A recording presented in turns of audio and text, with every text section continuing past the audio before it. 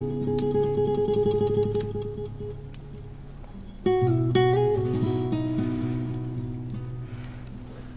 藤，司藤，你醒了。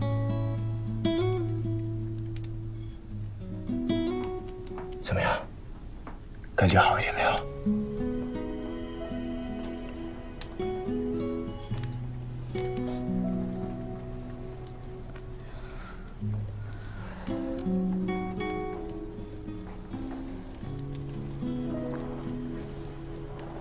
还是很疼。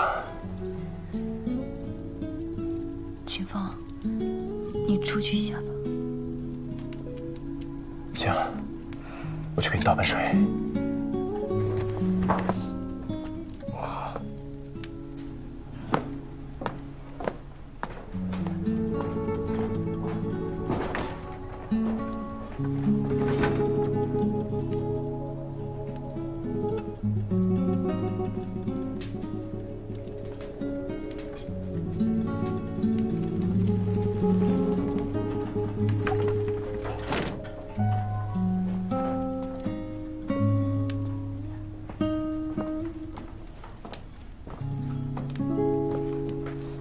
你干什么？我给你倒盆水，泡泡脚，暖暖身子。你太冰了。不用了。哎，不用了。别动。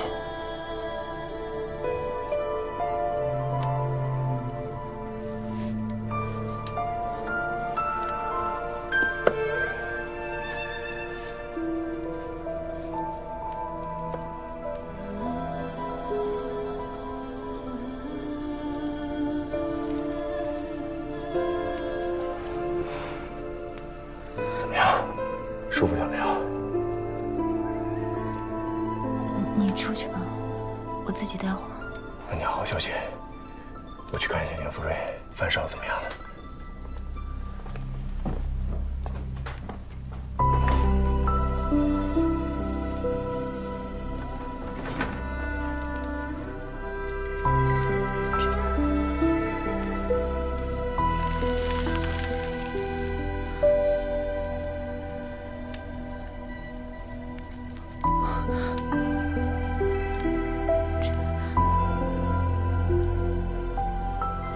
怎么会这样？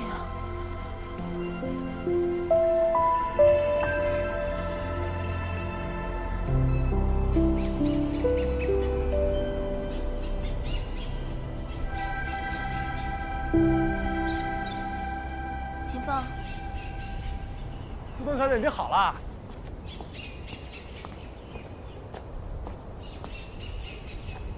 你去找辆车吧。好，去哪儿啊？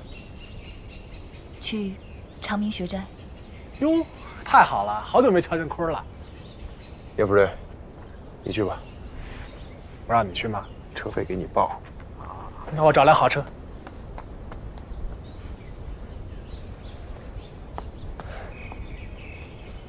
司藤，你好点没有？好多了。白英小姐，白英小姐，我有件事想求你。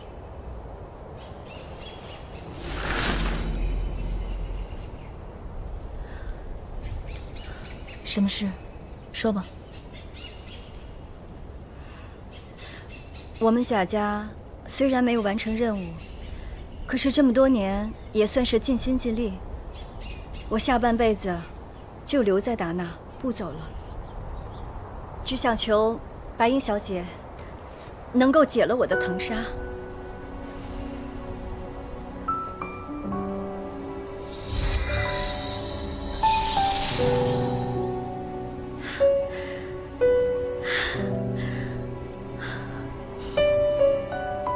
谢谢白英小姐。忘了白英吧，你自由了。你准备去哪儿啊？我回老宅，我们家老赵就埋在那儿，我回去陪他。你也保重。保重。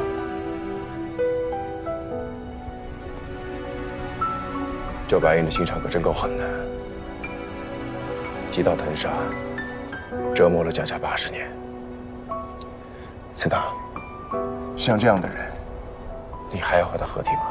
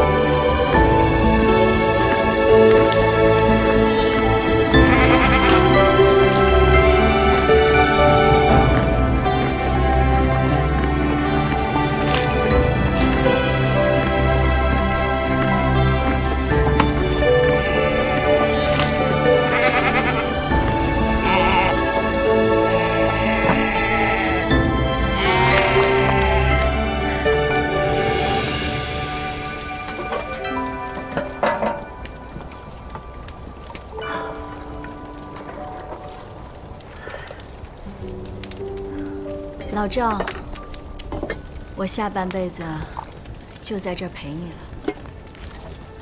如果来生有缘，我们还能再相遇的话，我们都要好好的。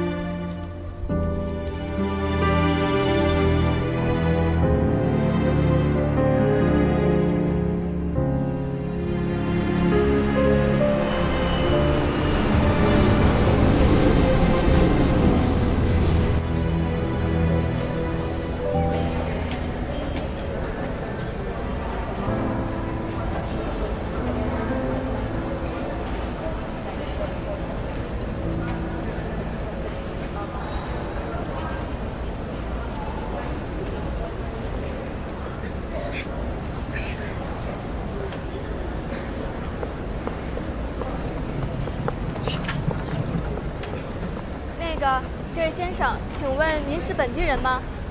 我不是。不是本地人，肯定是来旅行的吧？我们也是来旅行的，要不要一起啊？不用了。好了没有？有完没？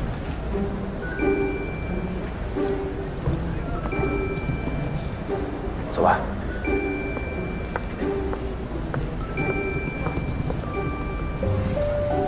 帅哥果然都是拖家带口。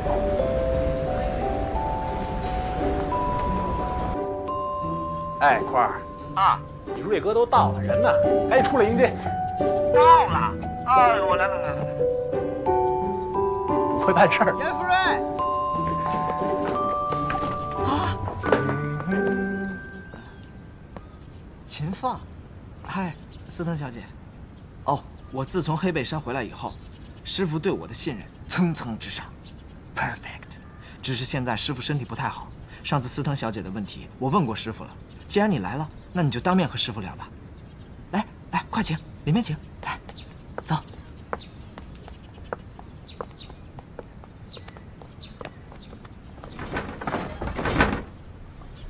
我们长明学斋又叫天文爱好者协会。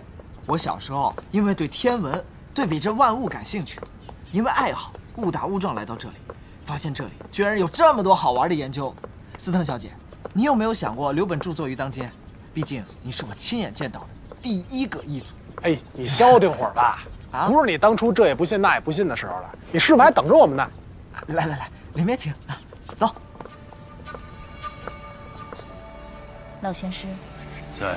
我也不为难您，问您一个问题，回答之后，便帮您把藤纱给解了。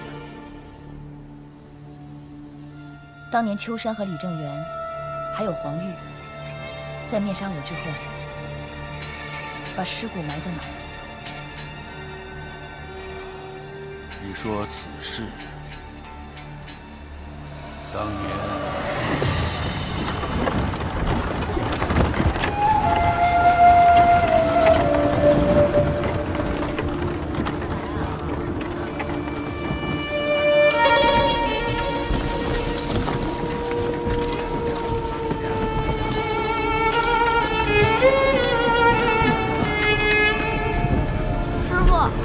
停一下！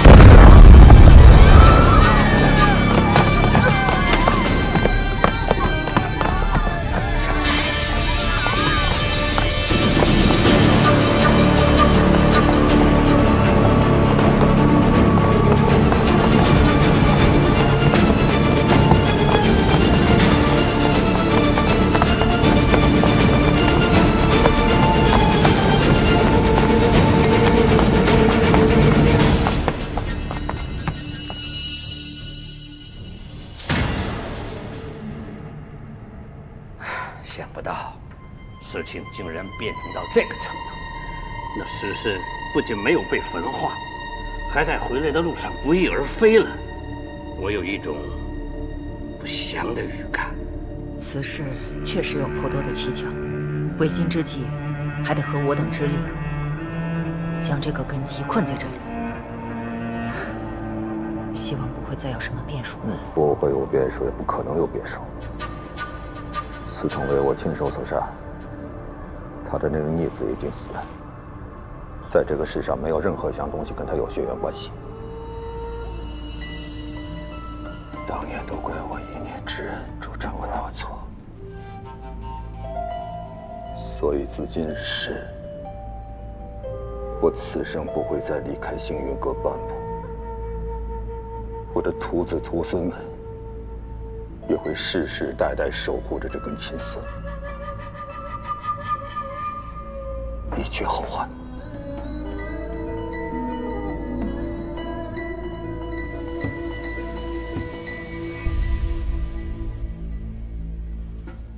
行，我知道了。司藤小姐，不知为何我总觉得现如今的你好像与我幼时记忆中有些不一样了。不过年代久远，也许是我老了，记不清了。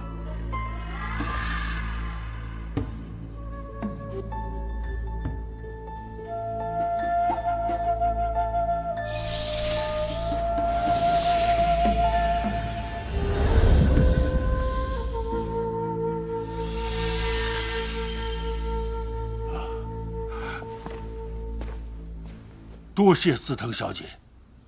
老玄师不必多礼，司藤还有一事相求。司藤小姐何必这么客气？我们玄门承司藤小姐之恩，不必说相求了。但凡以后有任何事情，我苍红定当全力以赴。您请坐。当世科技发展如此，我想知道一事：为何旁人都对我无用，唯有秦放的血，才能够将我唤醒？此事，司藤小姐，请放心，我会让乾坤配合，帮你完成此事。那就好。还有一个问题，藤开花是为何？藤不是本就会开花？不，我是指，若我总是在无意识的时候开出白花，是代表何意啊？这司藤小姐就太难为我了。没事，多谢苍红会长，那验血之事便拜托您了。好啊，好啊，不过还要司藤小姐多多配合才好啊。乾坤，乾坤啊！师傅，你们聊完了？聊完了。这几天要好好款待司藤小姐和秦放哦。太好了，我就说来我们长明学斋就得好好多待几天，不能就这么走了。待会儿给他们安排下住处以后，到我这儿来一趟，我有事找你。好嘞，师傅。几位，这边请。请。告辞。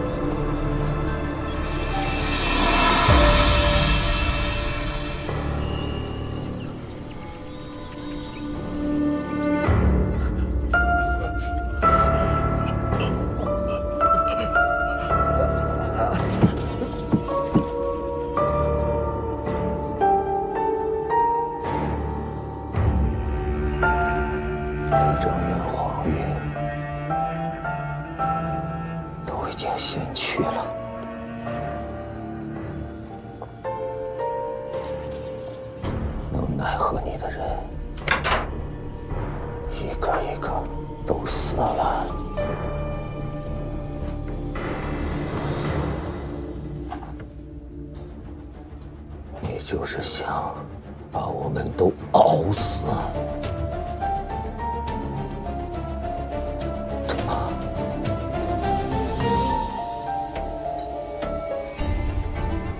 痴心妄想。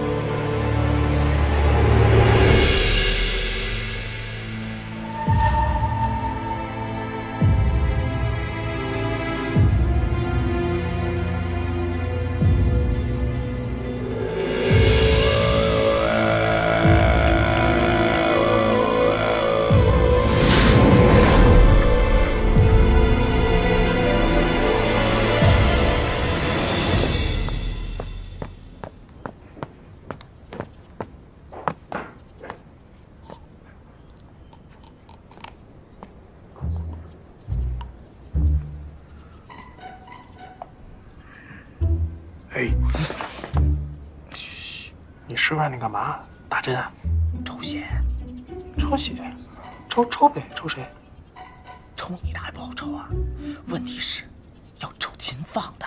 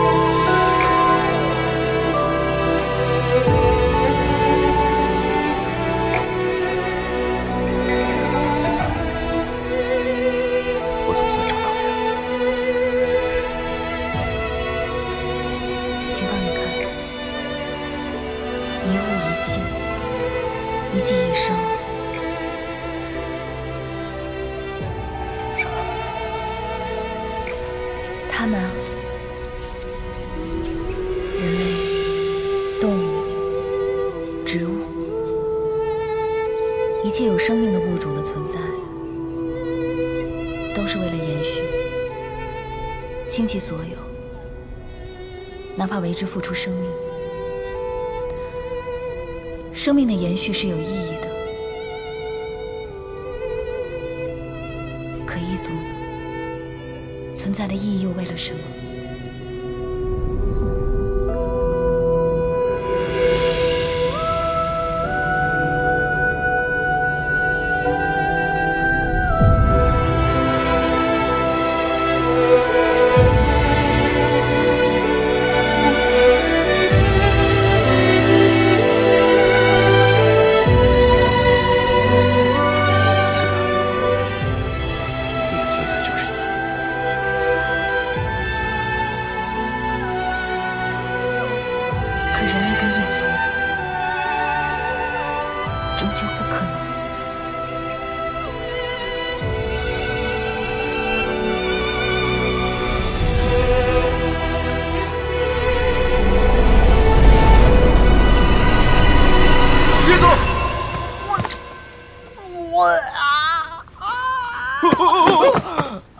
干什么你王乾坤？我干什么？刚刚明明是你抱着我。我抱着你？好像是。啊，不好意思，我刚才做了个梦。你刚才做什么美梦呢？什么意思啊？好，没事，你多晒晒太阳，对身体好。你在干什么？我在做实验。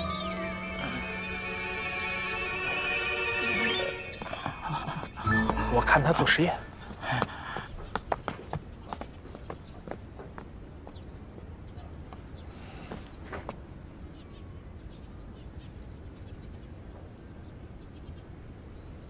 你怎么在这儿？陪我去走走吧。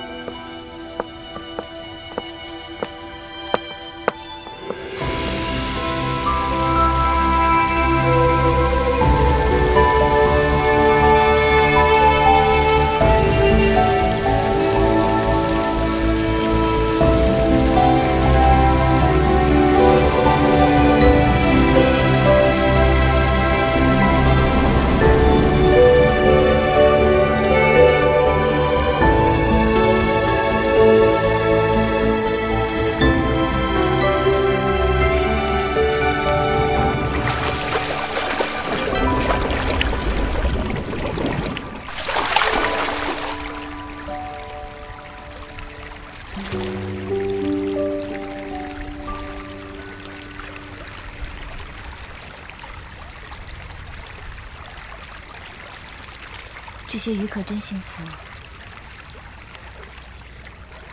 是因为自由自在吗？是因为它们可以一直和自己的同类在一起。斯特，你知道同类是什么意思吗？其实这与物种无关。你看它们始终向着同一个方向前进，并且会相依相伴地走下去。我认为这才是同类。相依相伴。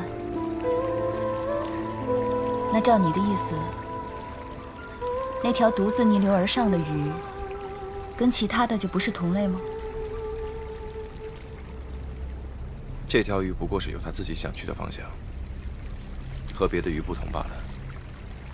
其实它所缺的，只是一个同样想要逆流而上的同行者，所以它是孤独的。但好在，我们不是。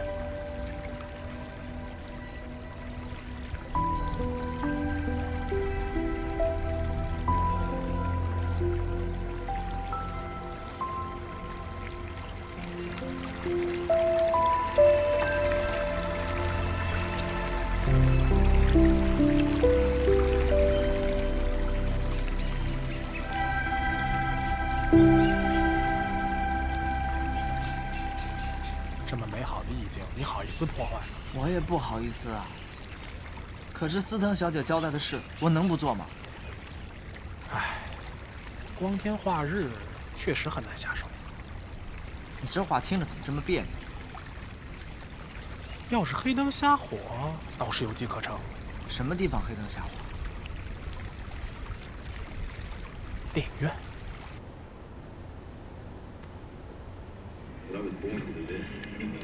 司导，这是我给你买的无糖气泡水。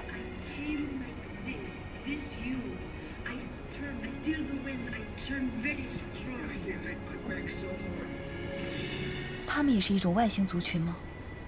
是这么回事。这电影可有意思了，说这外星，万幸，斯通小姐，您长得不这样，好好看你的电影。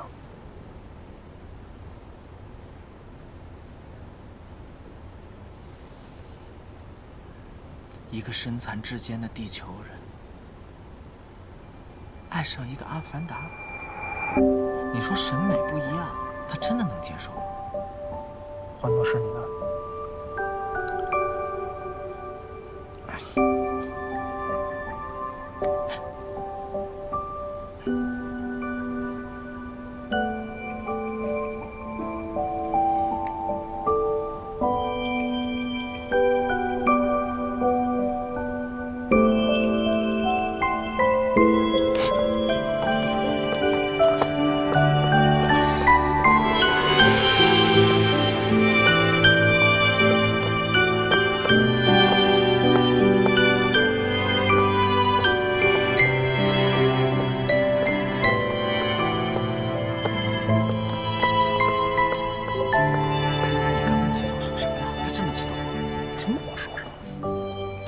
说呢？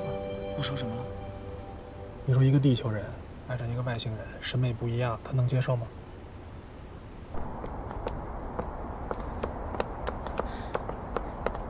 你在干什么？真是胆子越来越大了。司长，我想说的是，我可以。你可以？无论是人，还是异族，还是外星人，还是阿凡达，司长，只要是你，我都可以。你可以什么？这一路走来，你已经不是一个人了。很多事情我可以和你一起，我之前答应的事情我都可以全部做到，这是我的承诺。但是我不希望你跟白银合体，我不希望你变成另外一个你。我喜欢的就是眼前的你。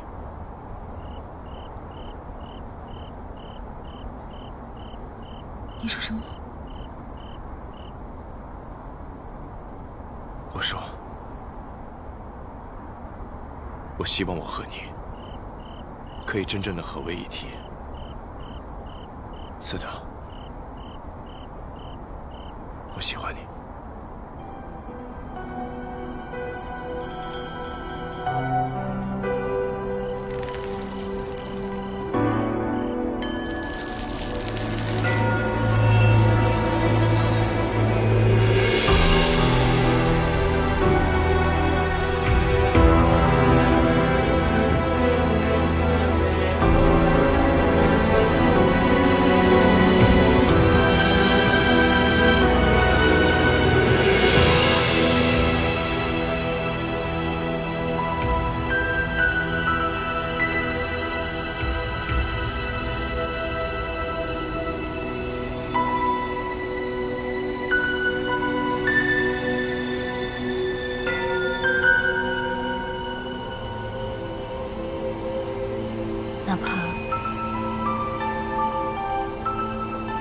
哪怕你是白鹰的后代，你也可以不在乎。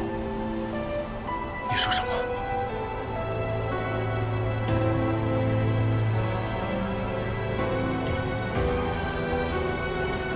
如果我告诉你，其实你是白鹰之后，或者是异族，万物在我眼中，不过都只是顷刻一瞬。可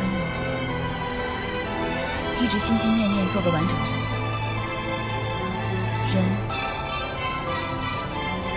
可以不在乎此事吗？你这话说什么？我怎么可能是白鹰之后呢？你若不是，为何你的血会让我复活？你若不是，为什么你会出现在达那？秦风，你当真可以不在乎吗？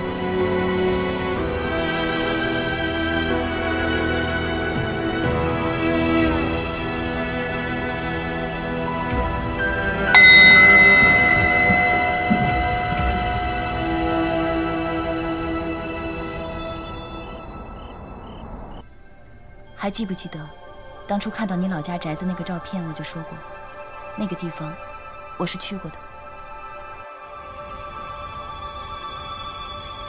你总说在上海待着闷，所以啊，今天特别带你出来踏个青。这有什么好玩的？也没什么特别的。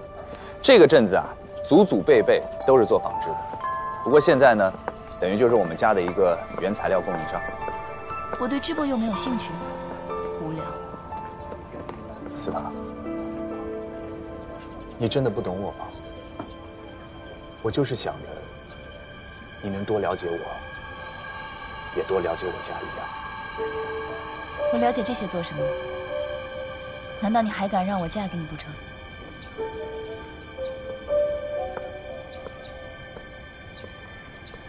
总之，以后要是你闷，就到这儿来散散心。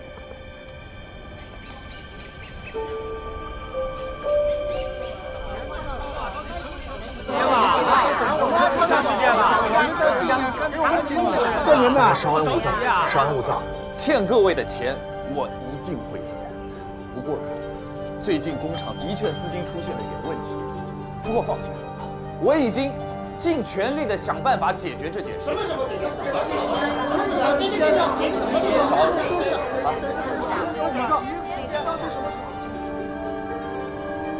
？3天，就3天。3天要是不来，我们再找你。我再相信他一次。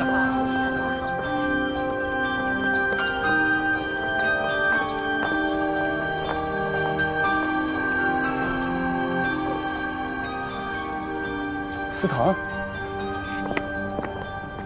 最近家里的厂子出了点问题，和这边的商户合作的不太愉快。